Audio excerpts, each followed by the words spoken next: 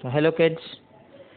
So our today's topic is meiosis, and in Greek meiosis means less. Okay. So it is also called as reductional division. Why reductional division? Because the number of chromosomes become half at the end. Okay. So if we start with 2n, which is diploid, two set of chromosome. Diploid means two set of chromosome. Then we end up with formation of gametes, which are haploid, means only single set of chromosomes. Okay. So meiosis consists of two parts, meiosis 1 and meiosis 2. Till this it's meiosis 1. Okay, and this is meiosis 2. Okay, before meiosis 1 there is a phase called as interphase. Okay, or preparatory phase consisting of G1, S and G2 phase, which we don't have in syllabus. Okay, as for synthesis, these are gap phases. Okay, these are just for preparation. Okay, preparatory phases. Okay, then the actual division starts. Okay, then meiosis will have two parts, karyokinesis and cytokinesis. So meiosis 1 will have karyokinesis 1 and cytokinesis 1. Meiosis 2 will have karyokinesis 2 and cytokinesis 2. In karyokinesis 2 and karyokinesis 1, okay, we'll have prophase, metaphase, anaphase and telophase. Prophase 1, metaphase 1, anaphase 1, telophase 1.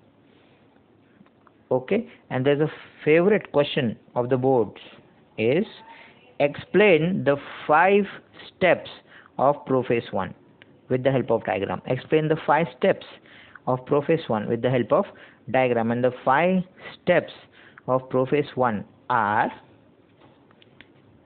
leptotene, zygotene, pachytene,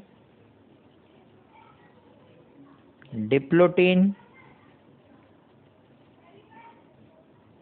and dikinesis. And today we will cover these 5, which is an important question. Okay, so are you ready? Let's start. So I have already drawn the interphase. Okay, interphase was preparatory phase, right? Or in that preparatory phase, the chromosome number had already doubled. These are the chromatid fibers, right? Okay, they are already doubled. Okay, and in leptotene or leptonema, also called as leptonema, lepto is thin and nema is thread. Okay, it's basically thin thread.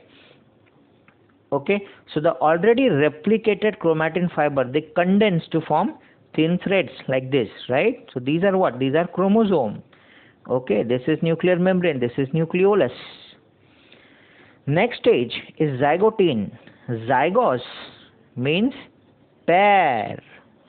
So simple to remember. And teen is thread, nema is thread. Okay, so what happens in zygotene is the chromosomes from father and the chromosome from mother, they pair with each other. Okay, in our case there are 23 pairs, so I have shown only 2.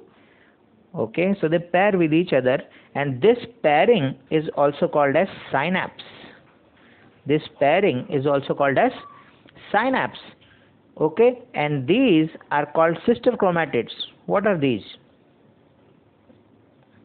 Sister chromatids. Okay, while the green and the red are non-sister chromatids. Okay, the same green is sister chromatids and green and red are non-sister chromatids. Okay, the centrioles already duplicated. Okay, they are forming some aster rays. These are aster rays. Okay, and they are connected with each other by spindle fibers, but this is for only their connection. Okay, then next stage is pachytene or pachytene. Okay, here the sister chromatids become visible, more visible. Okay, as pachy is thick. Okay, they become thick, visible. Okay, and there's something beautiful happened there. Okay, what? It's crossover. What is this? This is crossover.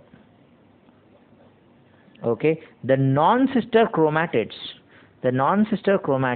form a crossover. Okay, and that junction is called as chiasmata. That junction is called as chiasma or chiasmata. Jai Mata Di. Okay, so chiasmata, non-sister chromatids, remember. Okay, and this is the place where we get genetic recombination, and genetic recombination is very important for variation, right, for evolution. So remember this. The next stage is diplotene, and diplo means two, right? Okay, diplo means two. So what happens here is the chiasmata, right, or the non-sister chromatids, they start to repel each other. The non-sister chromatids start to repel each other. Okay, the nuclear membrane start to disappear. Nucleolus start to disappear. Nuclear membrane start to disappear. Nucleolus start to disappear. Okay, the centrioles also get to their poles. Centrioles to the poles.